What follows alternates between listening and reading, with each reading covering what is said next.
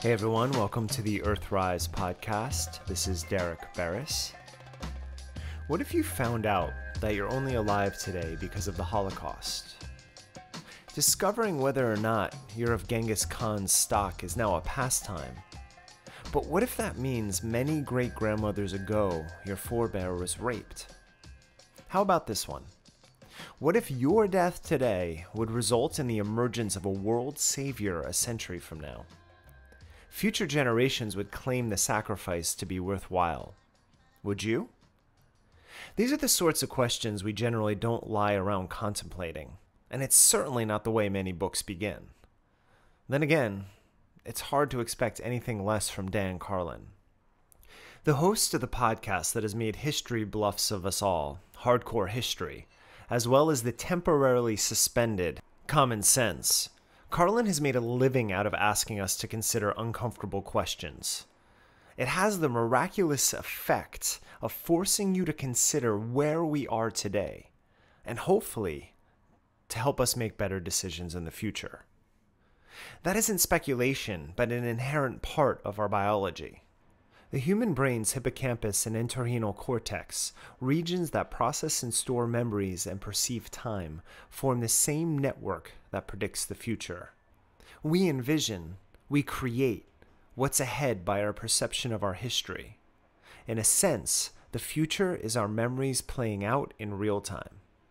And yet, we also have the capability of learning from the past and changing. Therein lies one of the driving arguments of Dan's podcasts and his first book. You can never know what will happen until we get there. It's a fascinating realm of possibilities to contemplate.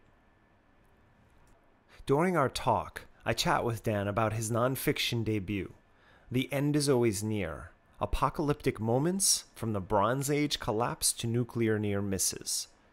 The book is as engaging as his 4-hour podcasts that dive into the depths of the human condition by investigating who we've been. Societies have collapsed before. The apocalypse has long been predicted. The reality we will live is the one we're setting the stage for now. For the last 70 years, we've, the collective we, humanity, have controlled the urge to drop nuclear bombs. Can that oversight truly last? It's always hard breaking into a new medium. And I must say, this veteran broadcast journalist did a fine job. There's something funny that happens when you hear someone speak for so many hours. You imagine what it would be like talking to them. I never imagined getting the opportunity to talk with Dan, and I was certainly nervous. I've conducted over 1,000 interviews in my quarter century of journalism, and sometimes your perception of who someone would be if you meet and who they actually are is way off base. But not so with Dan Carlin. I was hoping to have a great conversation with a passionate human being, and that's exactly what I got. And for that, I'm quite grateful. I hope you enjoy this conversation. You can find me at derekbarris.com. All of my social media links and everything else is linked from there. I remember 21 years ago interviewing another Carlin named George Carlin. Even now, 3-4 decades after growing up loving him, his voice is still in my head when I hear certain social or political ideas put across. And usually when I read books, it's my voice in my head. But as I was reading The End is Always Near, I've listened to your voice so much over the years that I kept hearing your voice in my head. And I'm wondering what is it about the Carlins that has that ability to affect someone's consciousness like that? Well, you know I'm not related, right? Oh no, I know okay. that. I know that. And not only do I get that, but there's a guy who does music scores for movies whose name is Dan Carlin. And when I lived in LA, I used to get answering machine messages from people who were asking if they could use his music in their weddings and stuff. So I don't know. I always thought that there's I'm not super Irish like George Carlin was. I'm just kind of Irish, but my grandfather was an Irishman, and I'm from the United States. But he had that story. When he died, I remember they eulogized a lot of the storytelling qualities that were just naturally part of his approach. And there's something about the way And listen, the storytellers are in every society on the planet and always have been. And it's people who can speak and who can carry sort of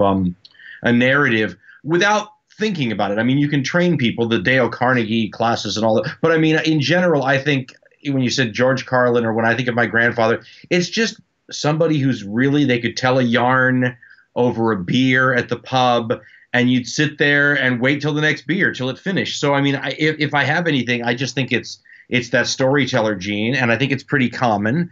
And in my family, we always attributed it to my grandfather. So George Carlin had a lot more Irish in him.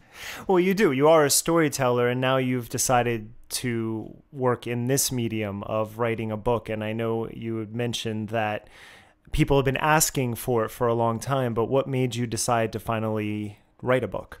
You know, it's weird, and I look at all these things as learning experiences, but it is weird having 30 years broadcast experience. And whatever you want to say about me, I'm a veteran, right? I mean, at least I've done it for 30 years. But writing the book, you get to revert back to being an absolute neophyte again, and you have to rely on the opinions and expertise of others, and you ask a lot of questions. The book always seemed like something, and it proved to be, so I mean, I was right about this, that was just going to be so time consuming. I didn't know how I was going to fit that in my normal schedule. So we put off writing it for a long time.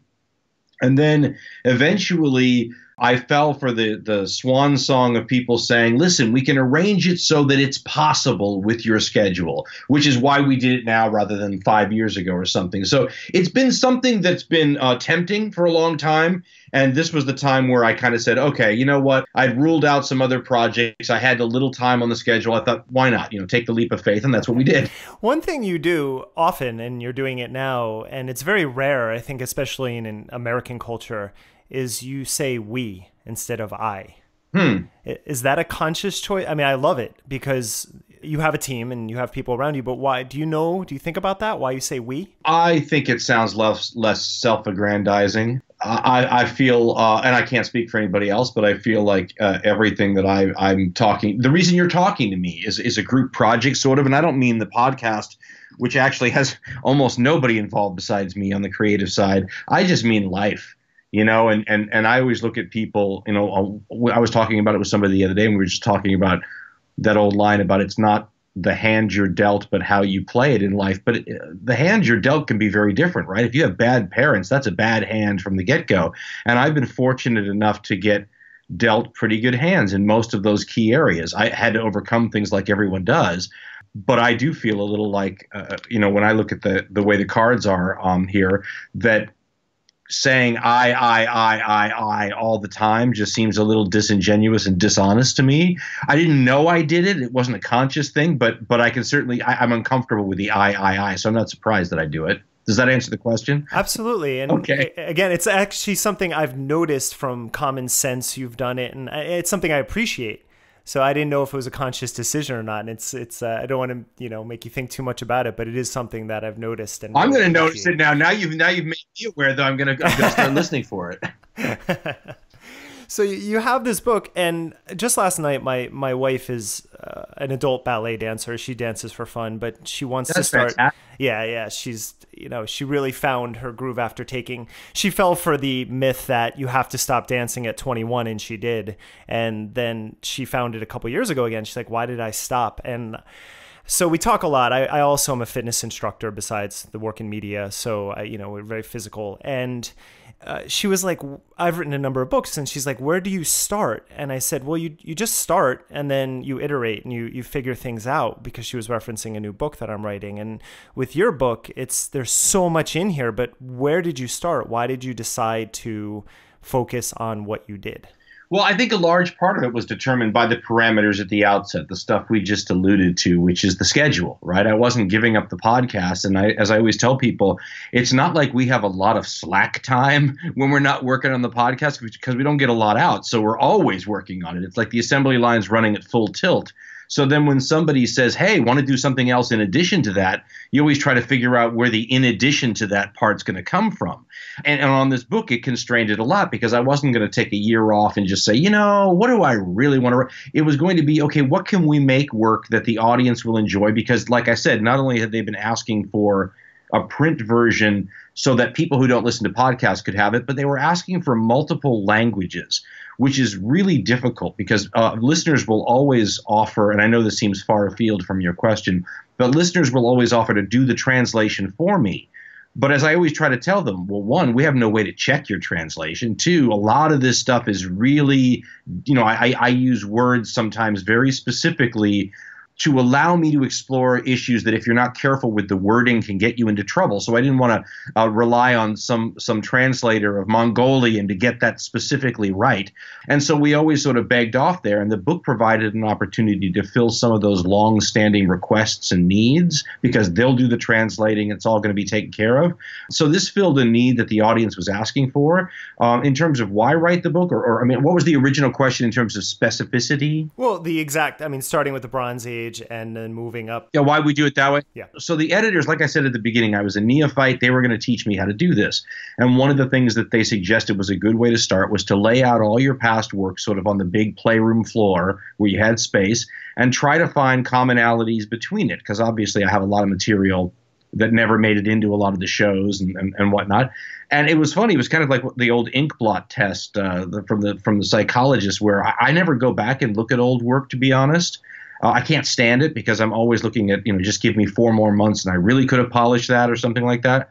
But it was hard not to notice that the ink blots began to form a somewhat disturbing pattern in terms of my interests. But there's a lot of that Statue of Liberty in the sand, as I always call it, because it's become a wonderful shorthand that everyone understands, the end of the Planet of the Apes. A lot of that sort of stuff that gets into a lot of the questions that are fascinating to me. And I'm not a big believer in history having patterns like some people like to say, but there are fork-in-the-road questions that I've been fascinated with forever and that have no answers, and those sort of popped out of the old material. The basic questions may be different, but they boil down to the same either-or situation.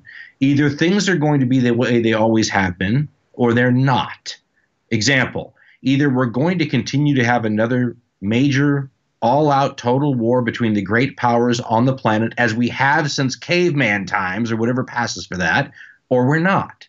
If we have another one, it's going to involve nuclear weapons and all the other fun stuff in the arsenals, so it's relatively inconceivable. But so is the idea that we've banished major war between great powers for the first time in human history. So a lot of the book boils down to that same either-or. Either it's going to be the way it always has been, which is terrifying, or it's not going to be the way it always has been, which is fascinating. And so the book doesn't really answer any questions because, how do you answer a question like, can humankind evolve to deal with the power of its weapons systems? There is no right answer to that, but it's hard to think of a more important potential question, if you know what I mean. Right. I've noticed an uptick recently. Actually, New Yorker did a big piece on it. I live in Los Angeles, and that's my hometown. Oh, okay, great. I'm East Coaster, but I moved here 8 years ago. And there is, let's just say, a lot of people interested in astrology, which is not really my field or belief system. Very Los Angeles thing, yeah. But there's always this sense. One of the sayings is, it was meant to be, or things of that nature. And I always wonder when I hear someone say that if they have any actual understanding of either evolutionary biology or history. Because if they actually studied those things, they would understand that, it is what it is, and how you deal with it is really what's relevant. And in the book, you bring up, in the beginning, psychohistory, which I wouldn't put in the same category as, say, homeopathy, which I do consider a pseudoscience. But you mentioned that some academics consider it a pseudoscience. Why do you think that is?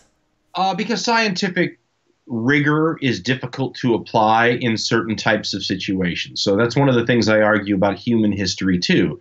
It's a lot more scientific than it was when I was growing up, and that's a good thing, right? You have radiocarbon dating, you have peer-reviewed studies, all those kinds of things. So you have more factual history than you've ever had before. But there are some, and I think you noticed this in the book, there are some elements of human, the part in that precedes the word history, that are not quantifiable. One of the things that's not quantifiable, for example, is that toughness question, right? The individual human elements that we all take for granted on the small scale but that seem very difficult to figure out what their importance is on the mass scale. So the psychohistory is a perfect example. You would not find it controversial at all. In fact, it would be controversial if somebody said that child rearing practices have no bearing on the future adult that you get at the end of the process, right? It would be stupid. On the other hand, how do you then expand that out to the mass level? So let's just imagine, to make a ridiculous argument, except that it might have been true in a lot of history. Let's imagine that one of the worst child abuse cases that you've ever heard of is the functional norm for most people. How would that translate into a different world? Well, you have no way to figure that out. You can't even begin to play with it unless you're going to start talking about some Netflix series based on some fantasy. At the same time, it almost seems like common sense, doesn't it? If abused children turn out somewhat scarred, what if everybody's an abused child? Can you explain? Does a scarred society evolve from that? Again, it's an either-or question. Either it is or it isn't, and both of those answers are fascinating. So the psychohistory thing, I have a little sympathy for the people in that field because they've chosen a field that may or may not be really important. But how would you ever study it? How would you ever prove it, right? It's based on speculation, even if the speculation is a little like that toughness question. It seems to make sense to us. If I start, going Socratic with you in a line of questioning, I think I can get you to the point where you can say, oh, yeah, this is very important. So then we talk about, well, okay, if everybody in society is more or less that way, is it important for society? And you can begin to have this discussion about things that we can't quantify, that would be difficult to study, but that are fascinating. And I've always considered, when people say, if you're not a historian, what is it you're doing? And I always say, I'm playing in this realm that 100 years ago historians, because the standards were so different, that they would have felt comfortable playing around in, right? This is the mud of the story that I roll around in. And this psychohistory thing is just another one of those fascinating questions. Like I said, I feel for the guy because I think Lloyd DeMoss probably put his entire life into this. And yet because of the nature of this thing he's put his entire life into, he's never going to see maybe the satisfaction or respect that, somebody working in a more quantifiable field might get. It was interesting that right after I finished your book, I read Edward O. Wilson's The Origins of Creativity, and he actually asks a very similar question, the same question that you do in the beginning. You go into more depth in it, though. It's kind of a passing thing with him. But when you write, how much would it affect your feelings about a murderous event from history if you found out that you were alive today only because of it? Close in the book, you also write, as my dad used to say, don't get cocky. Yeah. And I wonder what you feel about the role of humility in understanding both history and our current situation where we are today planetarily with nuclear power, climate change, and all of those things.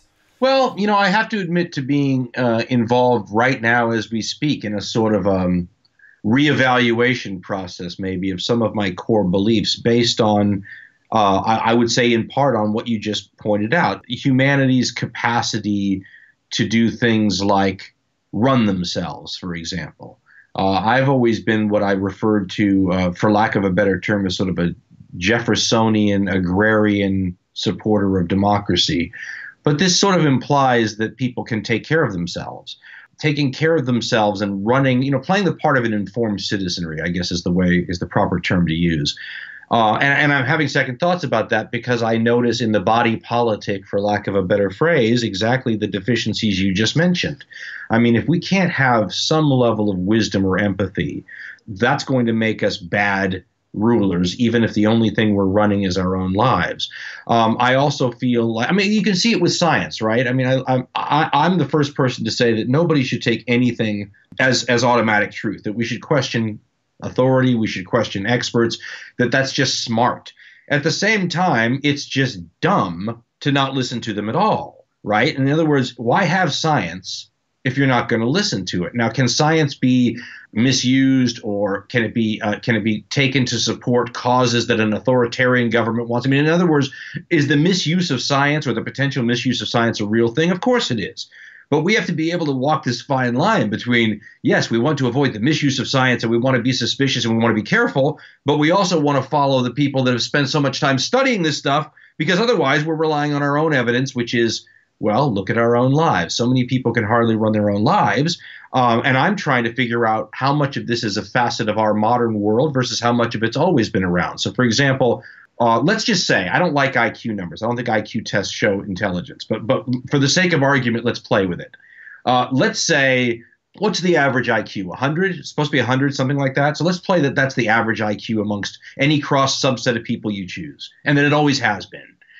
Maybe in a less complicated world, enough people are over the functionality line, for lack of a better word, and can run their own lives. If we live in agrarian 18th century America, maybe 100 IQ gets most people into the informed citizenry category. As the world becomes more complex, as it becomes harder to pick out fake news from real news, as the science gets more complex, as the stimuli become greater, do you have to have a 125 IQ to play that same role now?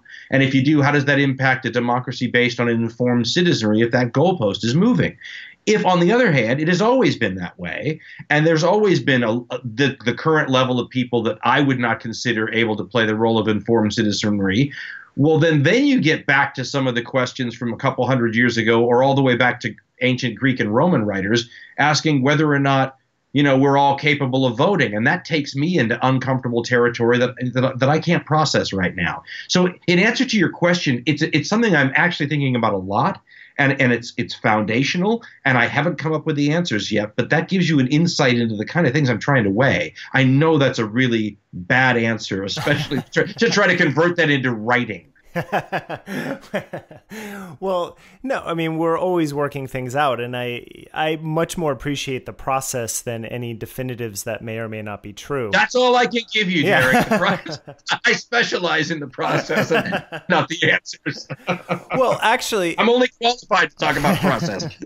One process that I noticed earlier today on Facebook, which I still go on all the time to talk to people, but sometimes I just get so frustrated by it. But there was some meme that was about the contribution of white men throughout history isn't actually that important because it was only going to feed other white men, and they brought up British authors and everything. And I just wonder, not bringing this out to race at all, but in terms of studying history, how do you feel about, in the last few years, looking at everything historically and trying to just basically wipe it off the record because today, who we are today, we don't like what has happened in the past? This is going to be a controversial answer, but I look at that as a form of racism too, only because if you drop the race pretense for a minute and you look at this as human history and all of us in this together, those contributions by those British writers are contributions for people of every color, just like the things that the Chinese invented are inventions for all human beings. If you actually stop seeing it through the prism of race, then we can all take credit for those kinds of achievements, just like we can all take the blame for the terrible things we do to each other as well. I mean, slavery is a perfect example. So the iteration that we all remember, because it's the nearest one to us, is the white on black slavery. But slavery is a human condition going back to the very beginning. And everybody enslaves everybody if you go back far enough in time, because we love the idea. I once called it, tongue-in-cheek, the original labor-saving device, human bondage. I try not to look at the world divided into either a white supremacy category or a white non-supremacy category. If we look at this like we're all in it together, then we share all the credit and we share all the blame. And that's kind of how I see it, because look, I always try to tell, when you'll talk to a racist online, what white people built everything, you turn around and say, wait a minute, it's right place, right time. I mean, this is the sort of stuff Jared Diamond wrote about too. Right place, right time, right conditions, interacting with the other societies, building off of them. I mean, it gets so silly to a point that you just want to, I don't know, not enough people taking maybe remedial courses. But to me, I look at humanity as either, we're all, I said maybe we're all in it together is the best way to do it. And just so you know, I take all the credit for all the Chinese and African and South American discoveries too. As a white guy, it's not just my own. I take it all. It's all mine.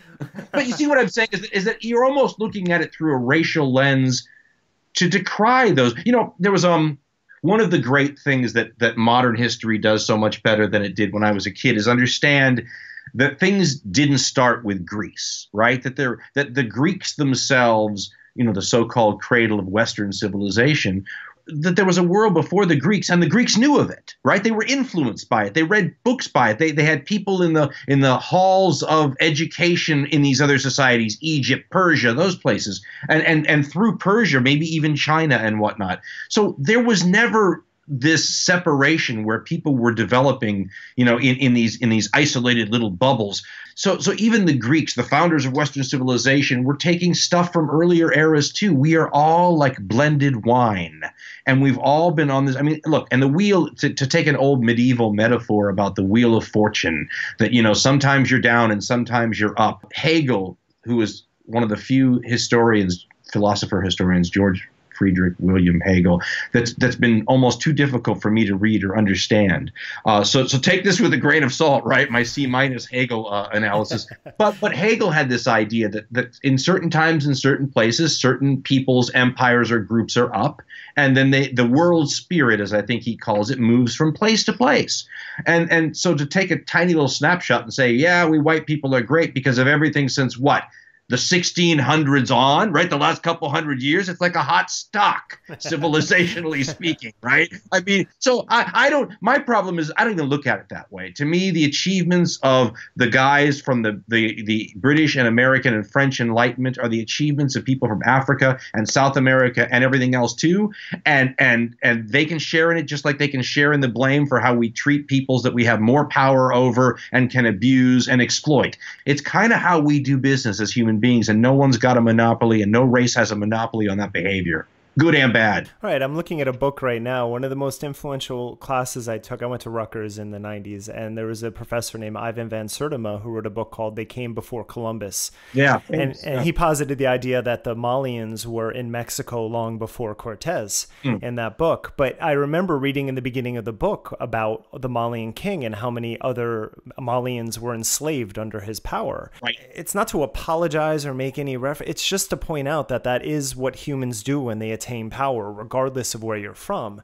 And I just find it's becoming very hard to have nuanced conversations when you're talking about the historical record if you just want to point out what has happened, because I don't see how you can make things better if you don't discuss what actually happened on their own grounds. Well, do it. I was always very fond of like these mental exercises. So when I go back to things like the ancient Greeks, I love the way that they used to have exercises with so many of the, it's like an algebraic equation with nothing for X and Y, and they have to argue their way around to figure out what X and Y is without data. And I feel the same way about the race thing. So take the race question out of the history thing a minute. Imagine that we're all the same color, okay, for a minute, and that we always have been. Now relook at all those things we were just talking about. How does it change it, right? So that's what I meant when I said that it almost looks like racism to notice, that these white guys discovered this stuff and you used it to oppress other people. First of all, why give them all the credit? Second of all, why make them take all the blame? I mean, it just seems to me to be a wonderful way. It's almost like looking back on history and doing the same sort of shaming that we do online today. And another thing that drives me crazy about it is that at least today, everybody kind of has an idea, what you're going to say that's going to get you in trouble. Those people had no idea what the current standards were going to be for their past behavior. So they could not have complied even if they wanted to. So, for example, if in the future, if 100 years from now, eating meat or driving cars gets your statue pulled down in the public square, how on earth could somebody have known that and altered their behavior accordingly? I feel the same way about the people in the past. They're operating in their world trying to be good people or successful people, or at least attain their dreams through the standards of that day as they understood it. What else could they do? And I feel the same way about us today. I think it is almost taking the lens at which we are examining modern society, which is obviously getting a lot of attention and is in the news right now and that people are talking about, and applying it to earlier eras as well, where it even seems more out of place, if you will. At least, if you want to talk about attaining a higher level of standards amongst us all now based on shared opinions of what's okay to express and not express, and that's one thing. But to then go superimpose it on a bunch of people who have no say and couldn't have known about it, well, that just seems extreme. No matter what. You write about how the further you go into history and prehistory, there are too few sources to pull from. So there's a bit of educated guesswork that happens.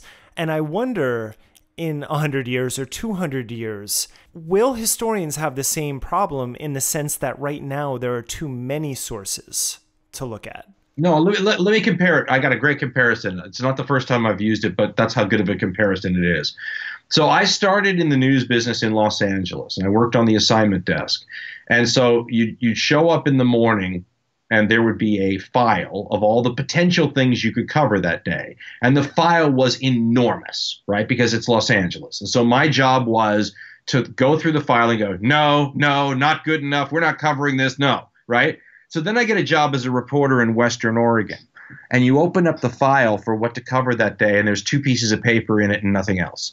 So your job is totally different than it was in Los Angeles. It's the same way with historians, right? So the job of somebody trying to work with ancient Egypt is there are 2 things in your assignment desk planning folder, and you have to go from there. The problem future historians are going to have is there's going to be 10 bazillion things, and you're going to have to try to figure out what matters and why.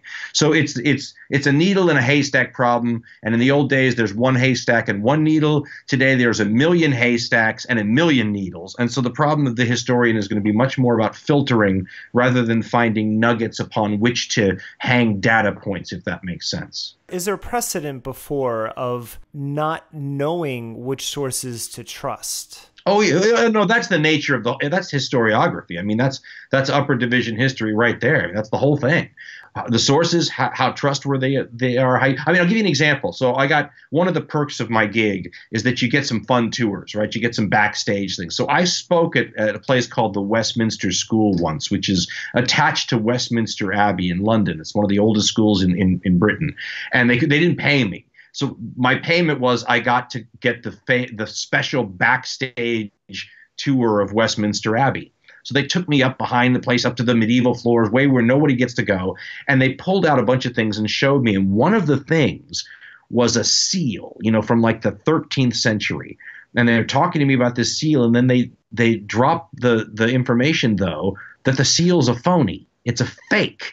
And they said, but it's a fake from only about 50 years later. So for the longest time, modern historians thought the fake was real because it's also hundreds of years old. The point being, though, that the job of the historiographer is to figure out what sources you can trust, and not only what sources you can trust, but what sources you can trust on what. So some are good for some things, but you can't trust them on this other stuff. So in other words, both the discernment over the applicability of sources and then the choices, the cherry picking of which things you pick to include in your history. I mean, those things together are probably 75% of historiography. You've made history accessible to so many people, or made so many people interested in it. And I wonder, bigger picture question, what do you think, and we'll take right now as an example because we're living through history always, but what is the value of studying history? I'm going to say a few things I said the other night at a live show because it's become sort of my standard response to that question, but it's a fantastic question. I was reading Mein Kampf recently because I read it about once a year. It is one of the most twisted things to read and then realize that you're coming as close to the mind of Adolf Hitler as you can come, right? Genghis Khan never wrote a book like that. The funny thing when you're reading Mein Kampf is to come across the occasional passage where you agree with him. It's very disturbing. And one of the passages that I agreed with Hitler, but it shows you how long these critiques have been in place, was on the value of teaching history in schools. And you could almost see the spittle on the original page as he's foaming at the mouth about the useless time wasting of the history professors who cram these useless facts into the minds of their pupils who forget them 5 minutes after the test is over, and what we could have used that valuable education time for. Well, that shows you how long the critique's been around. So then I got an invitation once to write for Edutopia, which is George Lucas's magazine about teaching, I guess is the best way to describe it. And I declined because I said the last bunch of people I want to tell how to do their job is a bunch of people who do this for a living and are very good at it. And they wrote me back and they said, no. The problem is we always have that. That's the only kind of people we get. And we're looking for some people to spark some outside the box thinking. So they had me write a piece on teaching history and how we might do it differently, not better. I wouldn't do better, but differently. And I said, listen, I actually agreed with Hitler and said that any argument you make for why it's important, for example, to know that Columbus discovered, in air quotes, America in 1492 goes out the window if the people don't remember the fact, right? If it's gone 5 minutes after the test, then if you say an informed citizenry should know this, they still don't know it. So I went in a different direction and said, that's not the part of history that's applicable to other things. In other words, if that doesn't come up on some test somewhere, you don't need that info. But the reason you need to know history is because it teaches you how the historical process works. And I said in that Edutopia article that it doesn't matter what you're learning history about if you begin to understand how something goes from A to Z. So I said everyone is history enthusiast based, and that's because history is everything. There's a history of dentistry, a history of sports, a history of motorcycles, a history of fashion. So you find what the student is interested in, and then you have them study the history of that. For example, you show them a motorcycle, one of the first ones ever built, and then you show them one of the 2019 ones in the showroom, and you have them trace the development of how you got from the original to this. And that begins to show you how history and things and events and changes unfold over time. And that is a skill like arithmetic and math and subtraction that you can use in your everyday life, whereas that advanced trigonometry may never come up. And so so in answer to your question, what value is history? The names and dates thing, if you remember it, well, then I think it does help you become an informed citizen more generally. But at the same time, I don't think most people get much out of that. And I think they get a lot more if you could just basically have them understand how things turn into other things and unfold and develop and evolve over time, because that's really the historical process. So in answer to your question, to me, understanding that is invaluable. And so that's what I would say is really what's valuable. Because, like a history professor of mine once said, life is like a soap opera on television. And unless you go rewatch the earlier episodes, you don't know why this person's mad at this other person or why they're sleeping with them or why they don't like it. You know what I'm saying? And you don't know any of the characters or where they come from or their background. So history fills in the gaps on that, whether it's motorcycles, fashion, sports, or whatever. You mentioned that you don't think that patterns necessarily repeat themselves. But one thing that I did notice after the 2016 election is how many people I'm connected with, both in life and social media, that all of a sudden were politically active, who used to get annoyed that the fact that I'd always post political things, and they finally realized that, hey, something's happening here and now it's affecting me. And I thought that was going to be a big boost to talking about civics. And then the next year in the LA in the mayoral election that put Garcetti in, only 13% of Los Angeles turned out to vote. And so it made me question, I'm like, are we really engaging in civics? So I want to ask the same question that I just did with history is, what do you think the value of understanding civics is and how we can do it better? Well, first, let me clarify my earlier statement, because I guess it depends on how you want to classify the word patterns, because you can overlay patterns on anything. So human beings, when we get into large groups, reliably behave certain ways. Individual variables are endless and impossible to put your finger on. But when we get together in large groups, I think we devolve toward the mean a little bit and so become more predictable. I don't know if that's a pattern or not, but it fits the way you used it in your question. Can I ask a personal question, Derek? How old are you? I'm 44. Okay. The exact thing that you just mentioned was part of my awakening politically. So when I was younger, and it was a different United States too, so maybe that was more. But Democrat and Republican and that kind of thing seemed to make some sense. But it's when you start to see the human tendency to only hold the other side to the same standards, it's a human quality, right? So it's the same thing you see with this whole phenomenon. I think they call it, is it whataboutism? Is that the right term for it? Whataboutism? Yes, yes. Okay. So that's what, there was no term for it back in the day, but that's in large part, in my opinion, what got us to where we are now. Because by not holding both sides to the same standard, right? By Democrats, castigating Republicans for behavior that they would look the other way when Democrats do, and vice versa, we have turned, and it always was, things like oversight into something that's a political event, which means if you're waiting for the non-political impeachment trials to ever happen, you're basically saying that we're not going to have any, and there won't be any oversight. Give me your question again so that I make sure I answer the specific question. The civics, yes. Civic, getting in a roundabout way. I thought the same thing you did, that when things got bad enough, because I was I was a big protester back in my college days, and I used to think that once people wake up, that things will change. And I remember thinking one of the first moments that ever happened to me was when we got a Democrat elected for the first time since I had been able to vote. So I lived through the Reagan years and then his vice president for 4 years. And I was young enough to think, okay, everything will change once we get the other party in power, because it had been so long, and that there was a real difference in the thing. And what happened to me was that was my great awakening, because all of a sudden, when the Democratic president did the things that we've been screaming about the Republicans doing for years, people shut up and sat on their hands because they didn't want to, cripple their own president, right? Because they believed in his policies. But it was my first inkling to how flexible we could all be on our standards, depending on who was violating them. And you fast forward to today, and it evolved, to get back to what I was saying about the historical process, into this whataboutism where it doesn't matter what you say because everybody has too many examples of where the other side wasn't consistent. So our side doesn't. They're not saying, well, we'll start with us being. No, we don't have to do it because you didn't do it. And now here we are.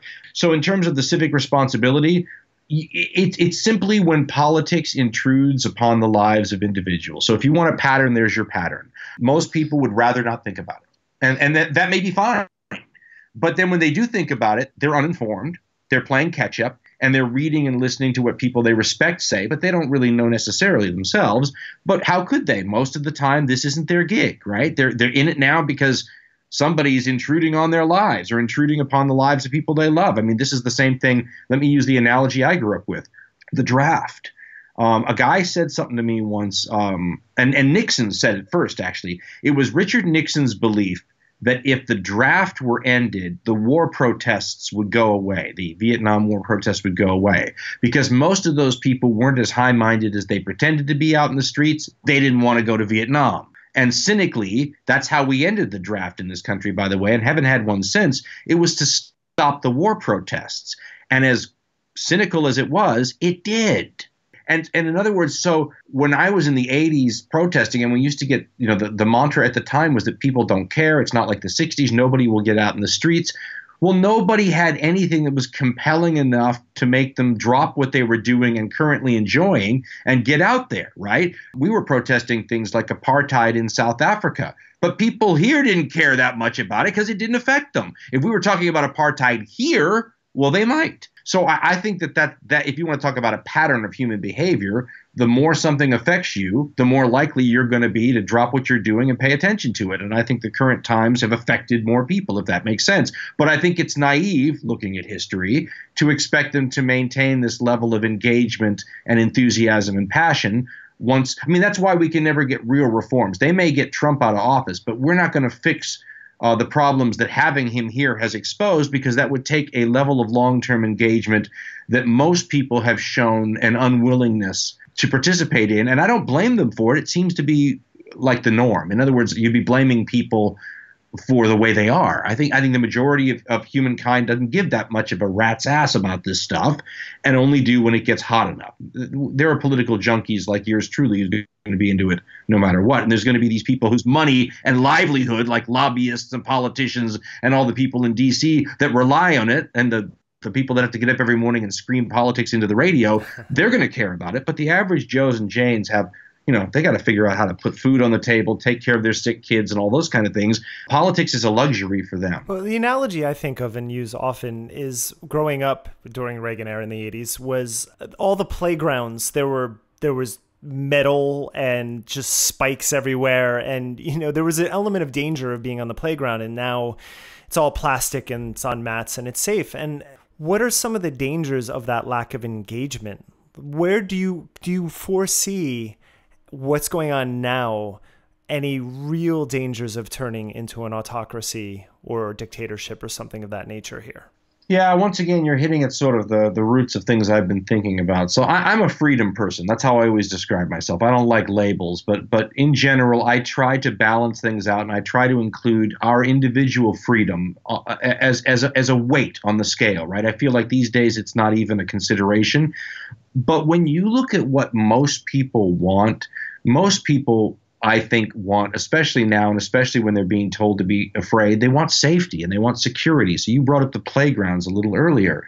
I wouldn't, that's often brought up as a negative, but I have two kids who are teenagers now, and I'd be glad that the thing was safer, right? Understood. Yeah, I don't look at it as a great thing that it's not a badge of honor that we had to play on those playgrounds. It was it was the 70s, and the funding wasn't there or whatever. But I mean, and listen, to be honest, parents weren't around as much. I mean, when I was raising my kids, it was, my wife is going to say, when you were raising your kids, when my wife was mostly raising my kids and I was helping, we would be out on the playground in large part because we were actually afraid to leave them.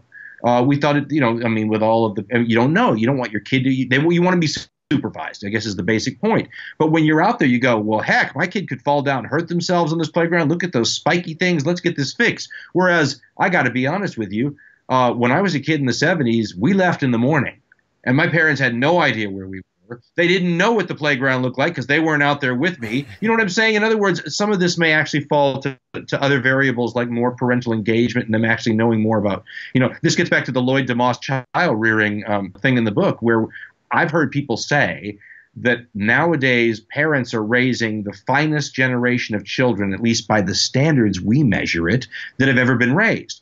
That may be great for your individual child. Does that translate into a better society? I don't know how you would even measure it, but it's fascinating to think about.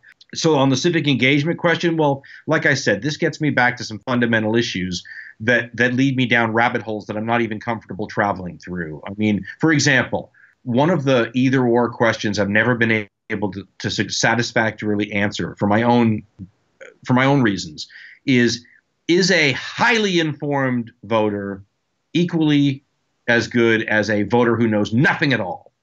And it's a reductio ad absurdum kind of question because, who's going to answer yes, right? At the same time, then you begin to establish a baseline that then says, okay, so is there a minimum standard, right? Is there somebody who's too dangerous to vote? And you begin to get to these, listen, if you look at the founding fathers and the Constitution and the way things were done in the individual states when this country was founded, most people in most states could not vote. There were all sorts of reasons, skin color, income level, all these kinds of things that over time we've done away with and created a more equitable society with a larger foundational base of representation, et cetera, et cetera. Did we lose anything in the process? Do we vote better today than we did back then? These are heretical yet interesting questions. It gets back to what we were saying earlier about the level of IQ, for lack of a better word, that might be necessary to be an informed voter. If you're not an informed voter, are you hurting society by voting? I would suggest that informed voters do not vote a certain way, that they just are the ones more easily swayed either by anyone. Look at the political advertising. Is that written for you? It's not written for me. It's written to sway people who can be swayed by that level of argument, whether they're trying to sway them to vote for a right-wing or conservative cause or a left-wing or liberal cause. There's a lot of people who would love a higher level of debate. But then what happens to all those folk? And don't they have a right to help determine the future? And then you might say, yeah, but what if they're making bad decisions because they don't spend as much time reading the newspaper as I do? And then they turn around and go, why would you read the newspaper? That's all fake news. Then you say, because the planet's warming and all the scientists say so. And then the other person says, those scientists are all part of a scam. Do you see what we were already, this is why you can't have political discussions anymore. It all boils down to the same thing, fake news, and we're done. And that's why I'm not doing common sense right now, because let's put it this way. I always like to say wisdom requires a flexible mind. And I'm going through one of those mind periods where I'm examining my own beliefs and trying to stomach some of them. I like to think that everything's on the table when I try to figure things out. But even my own cultural conditioning makes it difficult to think about certain realities. And some of them boil down to the things you're asking questions about. And I got that sense I miss common sense, by the way. I hear that from a lot of people, but it's like it's the same thing you have with the backup quarterback syndrome in football, right? I think you all miss it because you're sure it was going to be the most wonderful thing if you just heard it again. Whereas if I come in there and throw 3 interceptions really quickly, you're going to go, I have no idea why I missed that so much. So you're projecting, I think, maybe. A little bit, but it's nice, even getting to talk to you about this. And really, it's just processing on my end and just because of listening to you for so long. But I think when you have a certain belief system and you live a certain way, and I would say that I'm very much aligned with a lot of how you think and present. Whatever the hell that is. the hearing it back at you and just allowing you to let yourself understand that you're not crazy. That's very useful. That's almost the exact line about 30 people have sent me in emails. But it's true. It's true. You know what it boils down to, Derek? It's funny. All that long-winded stuff really boils down to the idea, I think, of, can we be smart, rational, wise people, and can we think about these things in a smart, rational, and wise way? And to get to that choice that I said my whole book was about, either we can or we can't. And both of those outcomes are fascinating and scary. I don't have the slightest idea how to get to can without eliminating wide swaths of people that I believe have a stake in society and should have a say. So I'm trying to find some tightrope to walk on all this. I just can't figure it out right now. Last question, and you write that it's much safer to be alive now than it used to be, and it kind of is what we've been talking about in terms of safety and everything. And let me just say that I don't have problems with plastic playgrounds. I just think it was a good analogy for the, I topic. At the time. No worries. I never draw conclusions. I don't have children, but I would imagine if I did, I'd want them to be safe. You know what? Can I just stop you? Because it's worth knowing. Because that was the canard I couldn't stand when I was younger, was this idea that when you have kids, you'll understand. I hated that. I felt like it was excluded. But I have to tell you, Derek, it's true. I'm sorry to inform you that as a person who was so concerned with individual liberty, everybody would always say, well, when you have kids, you'll be in a position where you're responsible for somebody else's individual liberty, and it's different. And God damn it, they were right, and it pisses me off. But it's one of those things where having the kids, because all of a sudden it's not about just taking care of me, which is always where I sort of framed these debates. And it's very, there's a line from The Lord of the Rings I always love, and I'm going to try to quote it correctly, but it is said, "Go not to the elves for counsel, for they will say both yea and nay." And I always felt a little like that. And then you become a parent, and that isn't an option anymore. So this live and let live, freedom-oriented person had to be the autocratic dictator in the house. And it forced me to consider, like, if you're already an autocratic dictator type, maybe you learn nothing from parenting. But for my personality type, it was a bit of a wake-up call. I'm much more the dictator and the safety police with my kids than I ever was with myself. And so there's some personal growth there, at least on my part. But and this kind of ties together everything, so I think it's a good place to close. But it's something I write about neuroscience and science a lot for the site and think about these things. I'm writing a book on psychedelics right now and how they can potentially be used in therapy. That's been a thing for a long time, yeah. Yeah, well, it's nice seeing that it's actually coming to fruition now, and there are centers that are opening and people are starting to take it seriously, which is, I think, really important because... Oh, they used to call those people the CIA. It was a take it seriously. DARPA just announced last month that they're launching their own program investigating psychedelics because the PTSD problem is way out of control and they don't have a grip on it, which is great. But it's watching going from the CIA to there, like, that's pretty fascinating.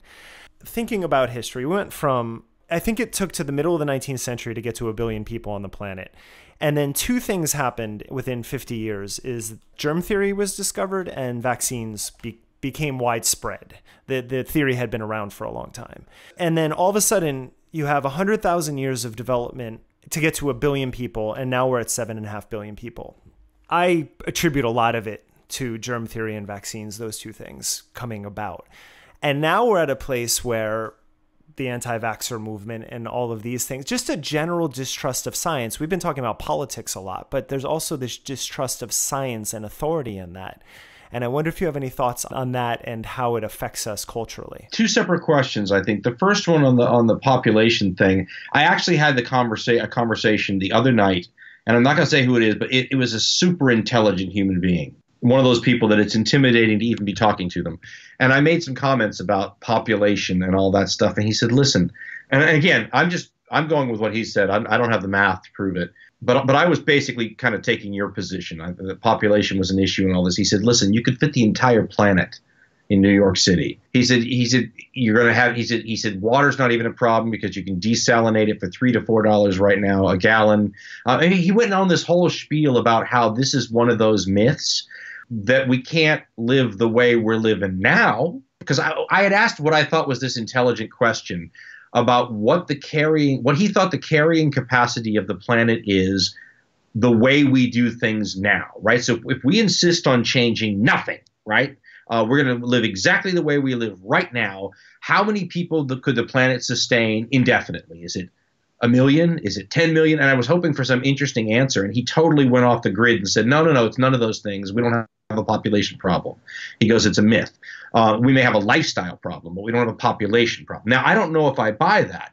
But this guy is not any of those things that we would associate with anti-science, conspiracy. He's none of those things. He's a super intelligent, like mainstream kind of guy. But I hadn't thought about it like he talked about it. What that means, though, is that maybe this idea that we are overpopulated, if not wrong, because I'm not willing to concede the argument, is perhaps misguided, and that maybe the way I was asking the question leads to the right answer, which is the way we live now. How can we and he wasn't even talking about, it's funny because it depends on your view of human nature. It almost reminds me of the nuclear question that we dealt with in Destroyer of Worlds, which is you had one side where the scientists were saying humankind is going to have to change the way they've always been or we're all going to die. And the other side said humankind's not going to change. Let's be realistic. We're going to have to figure out ways to live with this. And this guy I was talking to was essentially taking the latter viewpoint, which is asking the great mass of society to make the changes that we're telling them they're going to have to make in a non-authoritarian way is a pipe dream. So you're going to have to do these other things instead. People are going to want their individual transportation vehicles. So you're going to have to make them clean. You're not going to get rid of you know what I'm saying? So his whole line of argument was akin to the Rand Corporation's idea of nuclear weapons, which I get. I'm rather pessimistic about humankind's ability in a mass sort of way to change. Individuals change all the time. Do we change collectively? And for example, I'm also very aware that many of the things that we're asking humankind to do is unfair by its very nature. For example, and I know you're familiar with these arguments, so I'll just refer to them. How can you say that the countries that have benefited so much from hundreds of years of industrialization now get to shut the spigot off and tell all the countries that haven't been able to do that and benefit from it that they don't get to? To them, it looks like a locking in of unequal situations permanently. And yet, if you say, well, you're right, it's unfair, so let the people in Africa, grow into their own version of the United States and reach our pollution levels. So I guess, and this is funny because it's a wonderful bow tie maybe to wrap our whole conversation in. These situations are so much more complicated than our knee-jerk, and to be honest, that the media does a terrible job of explaining scientific stories. It's so much more complicated that I'm not particularly comfortable with average Joes and Janes who only want to follow the subject long enough to figure it out so that they can have 2 cents on it. I'm not sure I'm that comfortable with them having it, and yet at the same time, I'm suspicious that the 97% of scientists who say climate change is happening would be open to the rogue heretic if the data showed otherwise. That's always what I'm trying to avoid, is that once you get into a frame where we get into historical ruts, it's very difficult to get out of those historical ruts. The amount of data that it takes to change, for example, let's have we've been playing with scenarios, and I won't keep you any longer because who ended up keeping who on this phone call, right? But I always like to turn it around. This is how I exist. These are the thought experiments I play with. So if you imagine that 100 years from now, somebody proves that it's not global warming the way we think about, and this whole scientific consensus, like the Titanic, has to change. Can it? How long would it take? Are they going to be so resistant to that idea that they're going to stamp out that reality because it conflicts with a bazillion research papers and the reputations of a bazillion science? You know what I'm saying? In other words, whenever the forces of inertia begin to pile up, I think it's generally wise to be suspicious that the inertia prevents new ways of thinking or new theories or new data from breaking out. But we still have to figure out how to walk the tightrope between being leery of that and not listening to 97% of scientists who say climate change is happening. Do you know what I'm saying? Mm-hmm. The only way we seem to be able to handle it is to side with one side or the other. And the era, I play in this gray area where nuance lives. And this was always a really dangerous place. This is what got me into so much trouble in talk radio, because talk radio programmers hate nuance. And that was my business. But to me, this is the nuance. And so when we get back once again to continue wrapping the bow to my questions about the electorate, how nuanced can we be? How much can we understand and deal with it and apply it? And I'm even thinking along farther lines. If we decide this is important, how can we change the educational system to foster this, right? Or are there ways to better train ourselves? That's why I'm not doing a common sense show, though. I don't have these answers, but I'm really trying to figure out not only the good questions to ask, but the dominoes tumbling from those questions and what that would mean. And I appreciate you allowing me to work a little bit of that out with you right now.